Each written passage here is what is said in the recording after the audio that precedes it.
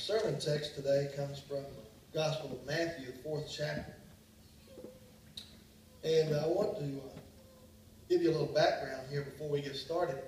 In the 3rd chapter, we've got Jesus getting baptized. It's really kind of the starting of his ministry. Okay? So before we go into the scripture here, I want you to kind of keep that in mind. He's just been baptized at the River Jordan. John the Baptist is baptizing. He's come up out of the water, and God's Spirit has come down upon him like a dove.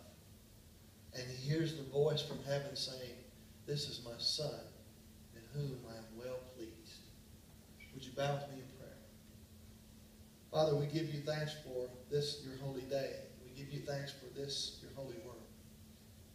Lord, as we come this day, I pray that the message that is given and the words that are spoken would be yours. And as we gather in your name, O Lord, we as your people pray that the way that you use this message to change our lives will be according to your word. We will give you all the praise and honor and glory for the wonderful things that you will do. In Jesus' name, amen. William Barclay says that after every high and uplifting moment, there comes a moment of reaction. A moment where we choose how we're going to react to the great thing that we've just experienced. Now, I just told you about Jesus' experience as an amazing thing. Can you imagine being there and watching that event take place and hearing that voice from above? Could you imagine it in your own life? If you were told that, if you had accomplished something that great, how would you feel? That'd be pretty uplifting, wouldn't it? So when we're on those highest of planes, after these amazing things that have happened to us, Barclay says that's when we need to be the most careful, because that's when we're most likely to be tempted. So listen for this reading of the Lord's Word from Matthew chapter 4, verses 1 through 11.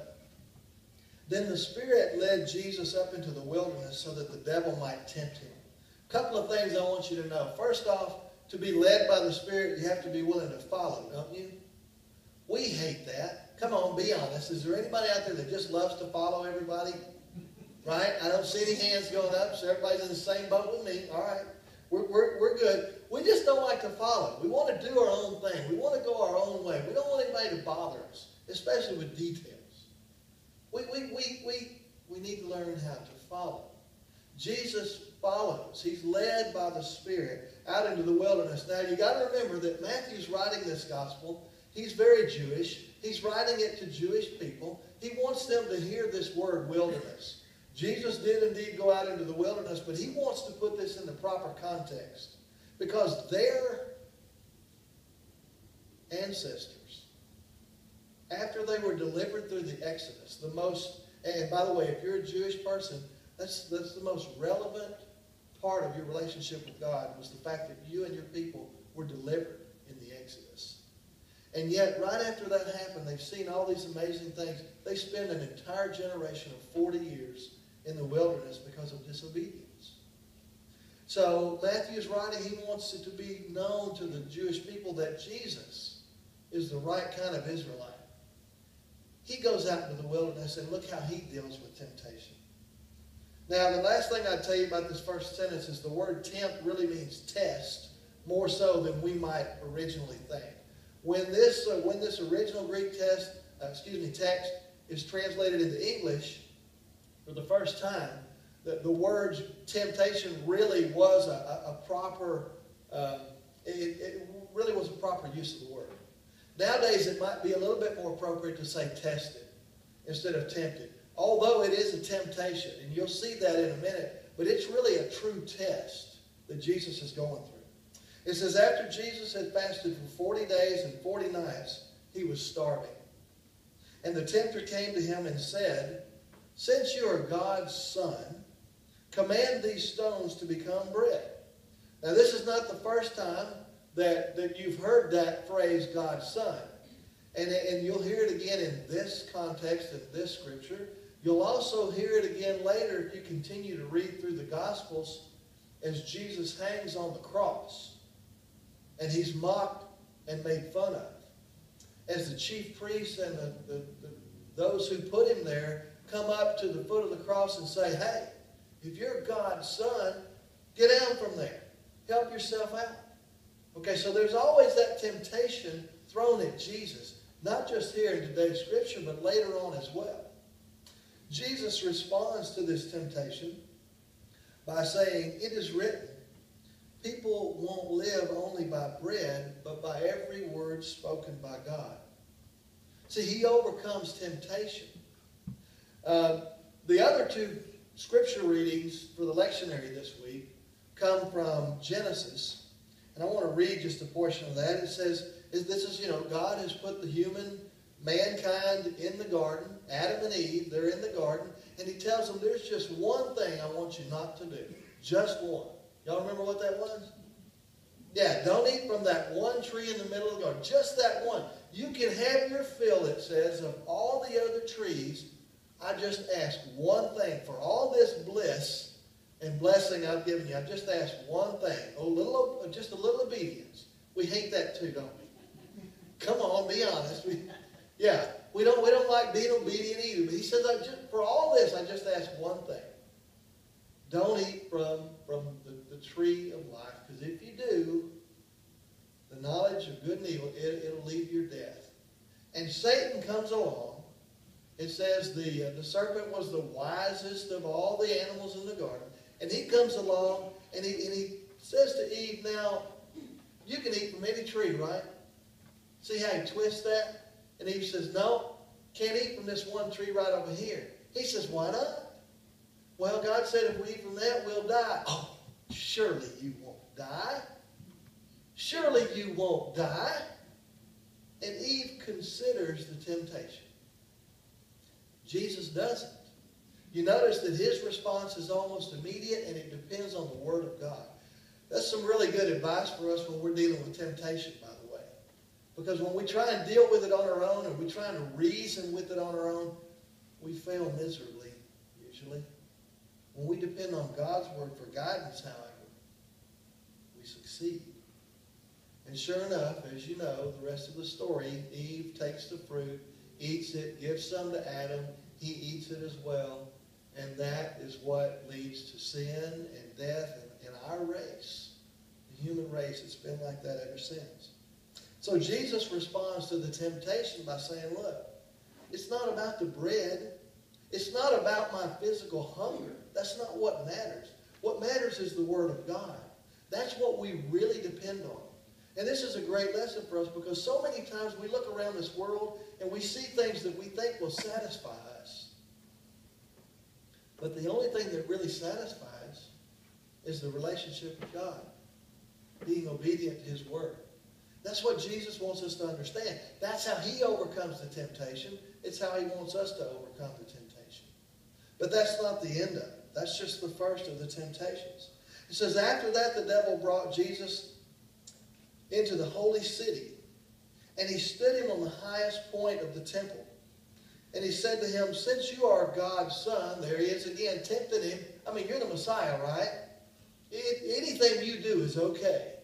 Anything you want to do is just fine because you're God's son, right? He says, since you're God's son, throw yourself down. For it is written, I will command my angels concerning you. And they will take you up in their hands so that you won't hit your foot on even one stone. Again, here's Satan twisting the truth. Here's the tempter. And he's taking Scripture and he's manipulating it to serve his purpose. See, let me tell you, in Jerusalem, at that time, the temple is 20-something stories tall. Beautiful. Huge. This thing's massive. Okay? If you go there and you look up, there's one place way out on a ledge at one point where a priest goes out several times a day with a horn to make announcements. And whenever he walks out there, everybody in the city stops and they look because they know something is going to be announced. It's either time for prayer, or it's the beginning of the day, or the end of the day, or it's time for something important to be known. That's why he's up there. If Jesus had walked out there, every eye in the city would have stopped and beheld to see what he was going to do. And Satan's telling him, look, Jesus, you're choosing the way of the cross, which is suffering and shame. I'm offering you an easy way out.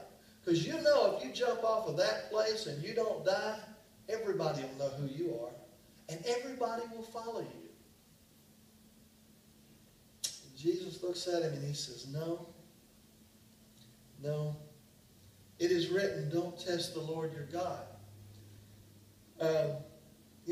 Just a couple of weeks ago, we read where there was a pastor handling snakes in church. And some denominations still do that.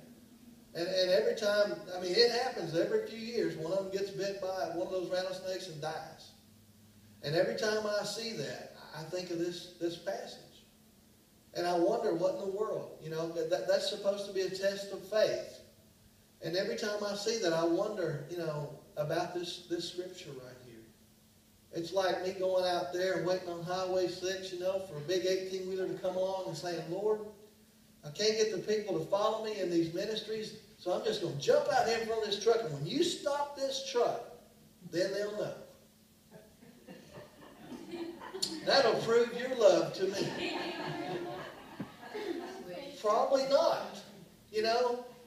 Think about it. How much more does he have to do than to give himself up for us and suffer through all that on that cross to prove his love for us?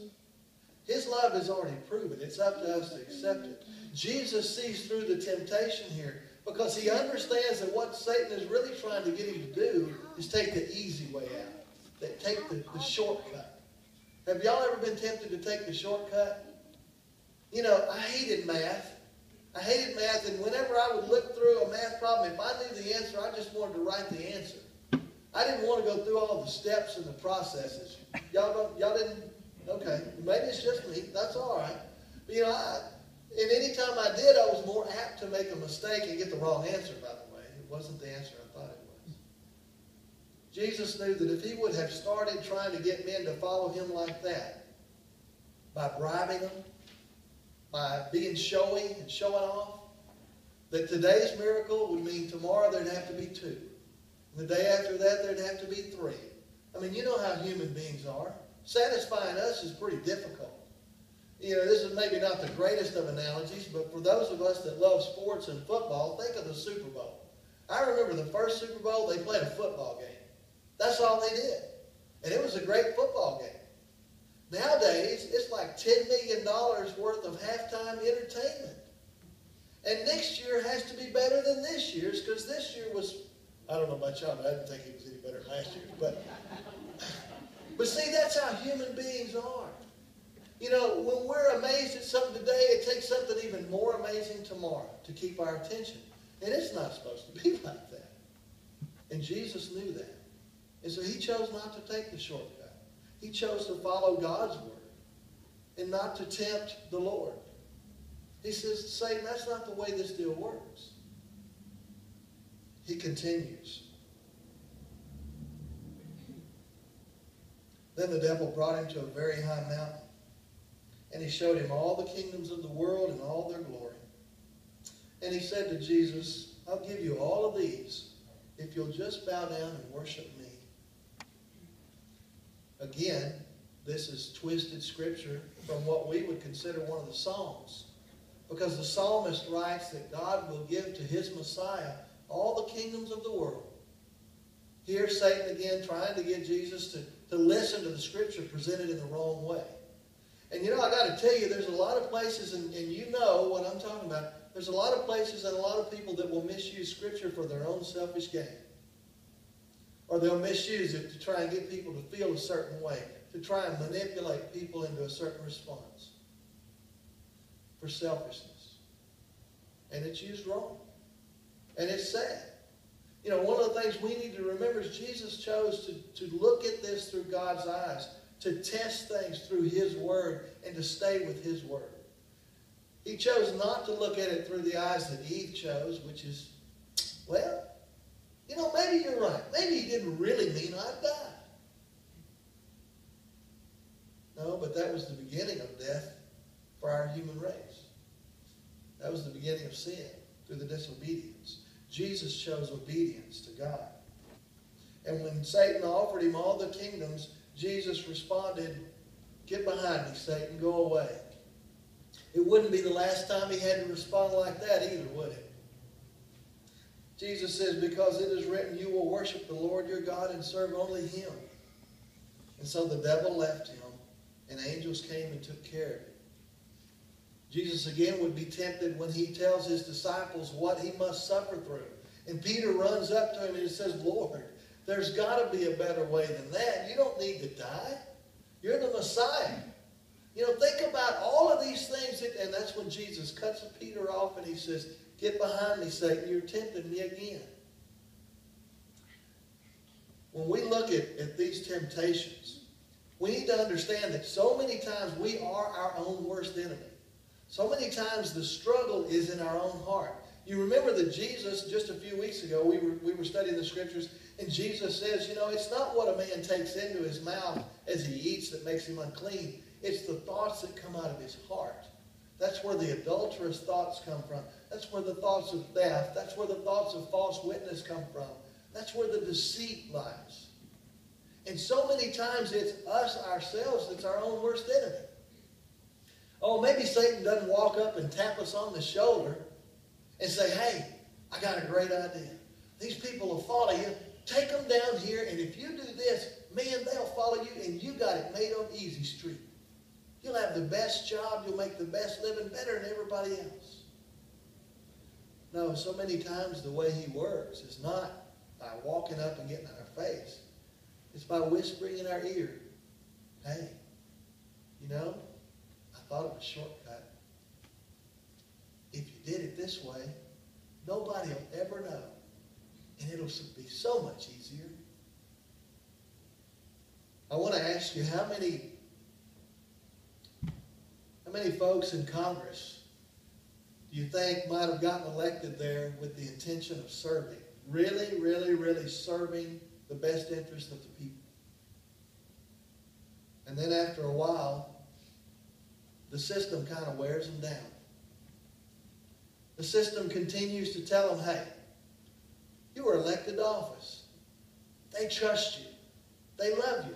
Whatever you want to do really is okay. Too many of our politicians today, they look at the Constitution and they think, well, I know it was written for that, but that's a long time ago. Maybe we could do a few things anyway in spite of what that Constitution says. I mean, a Christian would never look at God's Word, the Bible, and say, I know that scripture is good, but that's 2,000 years old. It doesn't work anymore, right? We'd never do that, right? Huh? Yeah. You see how the temptation works? Oh, that's just how they did it back then. It's not still good today. You know better. Besides, you know, if you go by that scripture, you just won't be happy today. It's better that you're happy because you're a Christian, right? You said you love the Lord. You're going to follow Jesus. You got the bumper sticker. So anything, you got the t-shirt, right? So anything you choose to do is okay. We don't have that temptation, right? Good. I just wanted to check. Let me read to you what Barclay says. And it's a little bit of a long reading, but he does such a wonderful job in putting this down. I want you to hear this. He says, a man has to be tested before God can use him for his purposes. Now here is a great and uplifting truth. Barclay wants us to be encouraged. What we call temptation is not meant to make us sin. It is meant to enable us to conquer sin. It is not meant to make us bad. It is meant to make us good. It is not meant to weaken us. It is meant to make us emerge stronger and finer and purer from the ordeal. Temptation is not the penalty of being a man. Temptation is the glory of being a man. We're created in God's image, right? Okay? He said it is the test which comes to a man whom God wishes to use. When you're being tested, it's because God's trying to get you ready for something greater. It's not so he can watch you suffer. It's so he can watch you succeed and be victorious, but only when you follow him. He continues, so then we must think of this whole incident not so much as the tempting, but rather the testing of Jesus. How many places in Scriptures can you think of where it says we're to be refined? Like gold is refined. It takes a little heat to refine silver, I don't mind telling you. Sometimes it gets a little hot in our life when we're doing the right things. But God allows us to be tested. He allows us to be tempted. And sometimes it's not just so he can know whether we'll be faithful. Many times I would argue that it's so we will know that we will be faithful. How many times have you talked to someone and they tell you, well, no, I just can't do that because I just don't trust myself? You ever heard that? Well, that's a sad thing. That really is a sad thing indeed. Because we're told in the Scripture that we can do all things through Christ who strengthens us. Jesus overcame these temptations, and so can we. There's never anything that we need not be able to face if we're facing it with God at our side. He's preparing us for something great. Now, indeed, you don't tempt the Lord God. You don't force Him. You follow Him. If He leads you to some place where you're tempted, He'll see you through it. But again, I don't think we need to be jumping out in front of 18-wheelers and buses. Or in my case, I'm not going to hunt up a snake to pick it up either. But if He asks me to follow Him, I hope that I'm up to it. See, Jesus shows us how to overcome these temptations. Jesus had to choose and trust fully in God. Too many times we're tempted, tested, to take what we know of God's Word or of God and to misuse it. He, on the other hand, took what he knew of God and trusted in it. And it became the strength that he used to overcome the temptations. And it all boiled down to God's Word. God's Word. It's just as good today as it was when it was written. God's Word will see us through all of the difficult times in life. And sometimes we need others' help in finding it. Sometimes we need to be in prayer. Sometimes we need to be fasting. Sometimes we need to reach out to a brother or sister in Christ and tell them what's going on so they can help us work through it. Sometimes we need to be reminded and encouraged by people that we trust who will remind us of God's Word. That's how we get through temptation. That's how we get through testing. And that's how we emerge on the other side more like Christ and more able to deal with these difficult times. Are you willing to follow His lead? Are we here today willing to be like Christ and depend on the Word of God? Not the bread of this life that we see, not the newer cars or the bigger houses or the promotion at the expense of someone else. Those things just don't satisfy. The only thing that satisfies is the Word of God. And the only thing that gets us through tough times and temptations is that same Word. In the name of the Father, and the Son, and the Holy Spirit.